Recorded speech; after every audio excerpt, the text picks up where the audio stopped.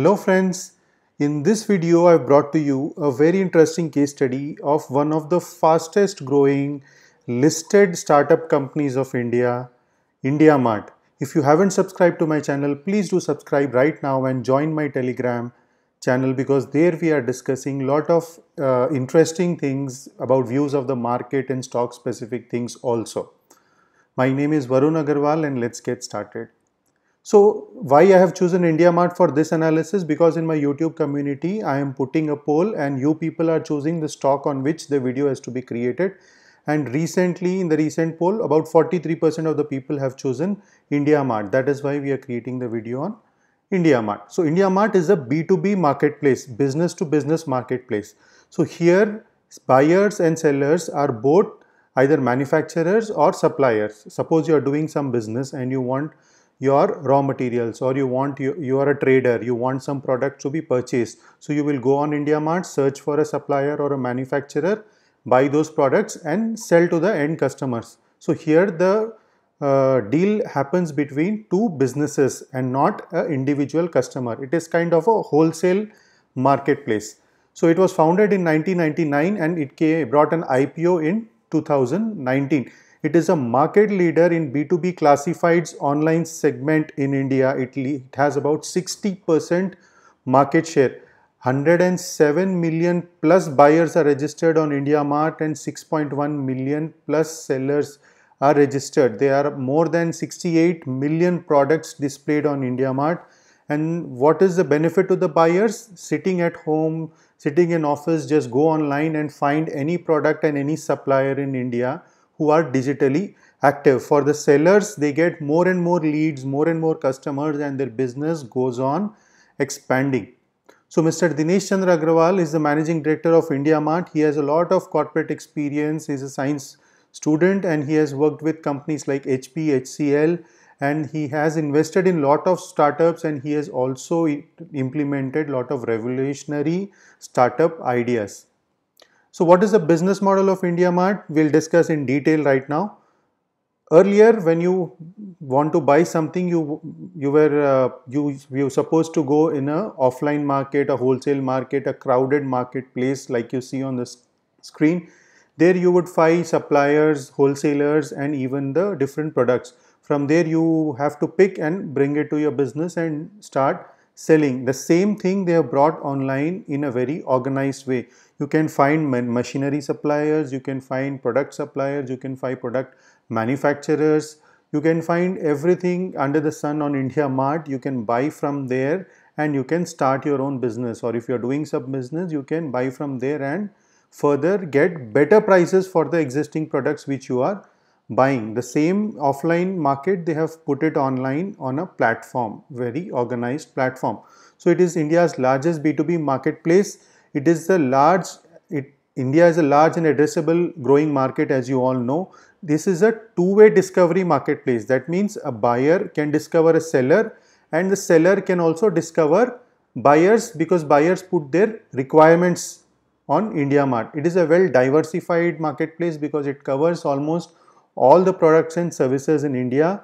It is behavioral driven. Suppose a buyer comes and puts a request on IndiaMart, its algorithm will match the best sellers and suggest those sellers to the buyer. It has a strong network and it has a subscription based revenue model. That means on a monthly basis it charges the sellers to list a premium listing. So most of the cases it gets the money in advance. So it's a very cash rich company. So what are the benefits do the buyers get? They get access to diverse set of products and suppliers. They get access to different prices. They can discover the prices easily. They will get access to detailed description about all the products which they want to buy. And they also have introduced now recently the payment options so that the buyer's safety is ensured. What benefits do the suppliers get? They get access to the buyer's RFQ. RFQ is request for quotation. So different buyers put different requests for quotations on IndiaMart. So suppliers get ready-made requests. They can choose which request is relevant to them, reply to that buyer and take forward the deal. So they get a website when they join IndiaMart. They get cloud telephony. In this, whenever some buyer is trying to contact a supplier, the buyer can either send a message or they can even call. So the moment they call, the supplier phones start ringing, and this technology they have introduced that multiple phones can be connected. So the supplier, there is a team of 5 people in the marketing, all the 5 people's phones will be connected and all the 5 phones will ring at a time, and whoever can pick up the call first can pick up the call. So like that kind of technologies they have in cloud telephony. And CRM tools is customer relationship management. There are different tools which the seller can use to manage the leads and customers which they get through IndiaMart. So how the RFQ works: the buyer goes online, the buyer sends a request to buy a particular product, mentions the quantity, expected price and other product specifications. What does the IndiaMart algorithm do? The algorithm matches the relevant sellers based on the product, based on the pricing, based on the location of the buyer, and it gives a list to the buyer, and it also gives a buyer an option to click and send requests to multiple sellers. What the sellers do, they will see the buyer's requests, they will read them. If they are relevant to them, they are selling the same product which the buyer is requesting, they will either reply the buyer or they will contact the buyer through the telephone number mentioned there. Then finally both of them speak and the deals happen. That is how the system works on IndiaMart. And all this is driven by a lot of technology algorithms in the background, based on the product, based on the location, based on the price, based on the quantity, several other factors. The algorithm matches the buyers and sellers requirements. There's a huge network, as we have discussed. There are more than 1 lakh categories and 68 million products listed. There are 55% repeat buyers, which is a very good success rate. 100% organic traffic. Most of the websites spend a lot in marketing, but IndiaMart has done such a good SEO that you go on Google right now and type supplier search, try searching suppliers of any product which you want.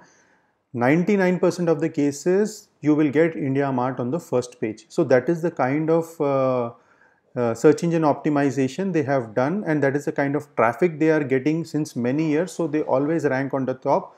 So their marketing cost is very minimal and they get maximum organic traffic. So there are more than 36% of the suppliers themselves are buyers, because the supplier also requires some product or the other. So he finds it easy to find suppliers for himself on IndiaMart itself. So nationwide, if you see, there are more than 84 branches and more than 3690 employees working as a team for the success of this company. The traffic, as we discussed, is 100% organic, and on Play Store the app rating is 4.7, which shows that they have a very good technology, and 82% of the traffic is from mobile. So as we discussed, it's a subscription based model, monthly and yearly. You get discounts if you pay a yearly subscription. On monthly basis, if you pay, they charge a little more. Top 10% of the customers who use the premium and top few plans contribute for 43% of the revenue, and the remaining is distributed under different types of subscription plans which they offer to their customers. So this is the business model in detail of IndiaMart. And now understand the market and the industry. As you know, the e-commerce industry is still booming in India, and it has a lot of journey to further travel. Online B2B commerce is also picking up because suppliers are interested in coming online. Suppliers are interested in finding more manufacturers online, and retailers are also trying to find wholesalers online. Offline sellers are listing their products online, and they are getting more of offline customers through the digital marketing.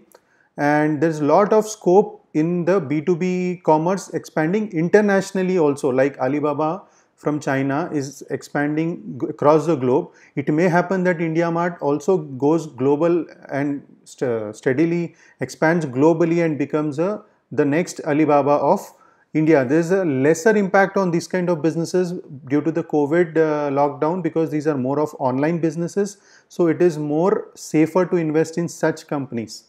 Who are the competitors of IndiaMart? There are few websites like Exporters India, Trade India. These are the main competitors, but there is a lot of gap in the size of the market share between IndiaMart and then the other competitors. Just Style I have mentioned, although it is a B2C business right now, but they are coming up with a B2B website. So I am considering that also as a competitor of IndiaMart. Now, how is IndiaMart better? What is the competitive edge which IndiaMart has when compared to its other competitors? The traffic is 100% organic, and there are 55% people who are coming back to the website after their first purchase. 36% of the suppliers are buyers, so their brand and their network strength is very good. Their catalog is very much detailed, and there are millions of products listed, which is a big asset to IndiaMart. So they have already established presence in such a big and fragmented Indian market. That is again an advantage. And their technology which they have developed over a period of time with so much options and so many algorithmic matchmaking processes, the CRM tool which they have, all these technology is also a competitive edge for any newcomer to come into the market and compete with IndiaMart in its segment. What are the growth prospects? How can this company grow in the near future? The internet adoption is accelerating. That is why the business of IndiaMart is bound to grow. The company is open, the people are open now to buying products online and also in finalizing deals over the call itself. And Make in India, the moment which has began, has going to give this company a great push, because more and more suppliers will come online, more and more manufacturers will come online, and this company will get benefited a lot. This company is a very cash rich company, so the working capital requirements are very less. It has a very strong balance sheet, and the diversification across different products is one way of expansion. Adding more sellers is one way of expansion. Expanding to more geographies is another way of expansion, which can happen in this company in the near future. And the brand awareness is tremendously growing, and everybody in the market is coming to know about IndiaMart. Now, if you see the few milestones, in 2009 they introduced the option of RFQ. In 2010 they introduced cloud telephony. 2013 they introduced price discovery. 15 they introduced behavioral matchmaking, as we have discussed. 2017 they have introduced the payment protection platform. When someone comes online and he wants to buy online, if the seller is from a different city or state, the buyer becomes a little scared. So the IndiaMart gives an option for the buyer to pay into an escrow account, and after the goods are received, the payment is released. So that kind of facility and protection is given by IndiaMart. In 2018 they also introduced a customer relationship management tool. So they are continuously improving their technology. What are the risks which this company may face? The risks are very minimal. There could be competition from international players coming to India, and there could be a competition from the existing players if they get a huge investment and they scale up their business. Government policies and economic conditions may affect any company, as it may affect IndiaMart. The continuous innovation is a requirement because it is in the internet and technology space. The moment they stop innovating, the business will start declining. Now, coming to the financial figures, in the recent quarter Q1 FY21, the total income of the company rose to 187 crores, which is 16% increase year on year in spite of the lockdown. Revenue from operations rose 4% to 153 crores, EBITDA to 73 crores, which increased almost double when compared to the earlier year, and EBITDA margin is 48%. Then the cash generated from operating activities increased to 3 crores, almost double when compared to the earlier year, and the net profit rose 129% to 74 crores. So these are the numbers the company has given in Q1 in spite of the lockdown. So that shows that the company's performance is very strong. Now let us see some trends in the last few years. The supplier storefronts, the number of suppliers registered on IndiaMart, is growing at a CAGR of 27% over the last few years. The subscription premiums which the suppliers pay, the paying subscription suppliers compared to the free subscriptions and paid subscription, there are two subscriptions. People shifting to the paying subscriptions are increasing and growing at a CAGR of 19% in the last 5 years. The live product listings, the number of listings have grown 28% in the last 5 years. The annualized revenue per subscriber is increasing at 6% CAGR. The number of registered buyers are increasing 39% at a CAGR. The traffic is increasing at 30% CAGR. The business inquiries delivered are increasing at 42% CAGR. total sales and representatives, the team is growing at every year average of about 11%. The revenue from operations is growing at 27% CAGR. The collections from customers on a standalone basis is growing at a CAGR of 24%. The EBITDA is growing. Earlier it was in losses. In the last 3 years it has grown tremendously, and right now the EBITDA margin is about 28%, and the profit after tax margin is continuously growing, and right now it is at 21%. So the cash and investments, the cash balances and the investments are growing at a CAGR of 57%. So that shows that this company has a lot of savings and cash. The cash generated from operations is growing almost at a CAGR of 104%, which is doubling.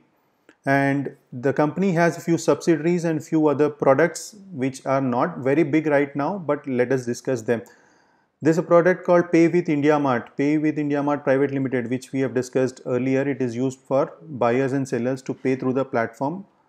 Then there's a product called 10 times, which is an event management, event discovery platform. There's a company called Tolexo Online Private Limited. They have a product called Pura. So that is for customer management. There's another product which they have called BSOM, which has a subsidiary, their subsidiary Mobisci Technologies Private Limited. This is also for order management and customer management. There's another mobile-based accounting platform which they have, Simply Vyapar Apps Private Limited, and those are the platforms. Now coming to the shareholding pattern, 52% is still held by the promoters group, which is quite decent. 28% is invested by the foreign institutional and portfolio investors. So this shows that a lot of foreign investors have confidence in this company. 16% is with the retail people and 4% with the mutual funds. On a year-on-year basis, FY20 revenues were 639 crores, which is up 17% when compared to the earlier year. Profits were 149 crores, and the profits are 7.5 times increased when compared to the earlier year. Earning per share is up 6 times, and sales growth in the last 3 years is an average of about 25%. Promoters shareholding is about 52% and nothing is pledged. Remuneration to directors is about 7 crores, which is pretty decent. Equity is consistent except the IPO in 2019. The reserves are growing. The company is a completely debt-free company. Cash flow from operating activity is about 260 crores, and cash flow from investing is 230 crores. So it is free, having positive free cash flows, and majority of the investing activities are into savings. They have declared an interim dividend of about 10 rupees, which is 100% of the face value. Dividend yield is 0.35% because they are investing more in the growth. Profit before depreciation, interest and tax margin is about 38.66%, and net profit margin is 23.44%. Return on equity is 53.26% and ROCE is 34.88%. So the returns are very strong. The auditors of this company are BSR and Company LLP, which is KPMG, which is one of the big four companies, big four firms, which gives us a lot of comfort. Now coming to the valuations part, the last traded price is 2828. It has recently hit its 52-week high, and 52-week high low is 1100 to 2870. The last 1 year it has almost doubled to 130, giving 130% returns. Market cap is 8,000 crores, PE is 43, industry PE is 51. The earning per share is 65, which is increased a lot after the Q1 result. The price book value is 29.83, which is very expensive. As per the Benjamin Graham's formula, if we consider a good growth rate, the intrinsic value comes to about 2000, 2200. So the valuations as of now are slightly expensive. In fact, they are quite expensive. But since it is a very fast growing company and it has a very strong hold in the segment in which it operates, these valuations are going to become relevant. They are going to become reasonable in the near future. Now let us see the chart. It has a very decent chart in a growing trend. Pre-COVID it was trading around 2500 levels. In the March it took a dip to 1744, and after that it took support at around 2100 odd levels.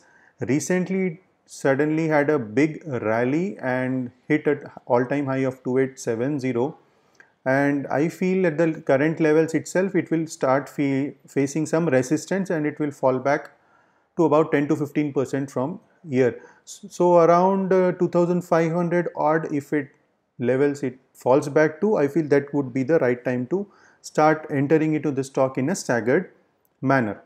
What is the COVID impact on this? The buyer traffic is almost back to normal. The monthly collections from customers are almost two-thirds as per the pre-COVID levels. Customer mortality is only 10%, so most of the customers continue to stay with them.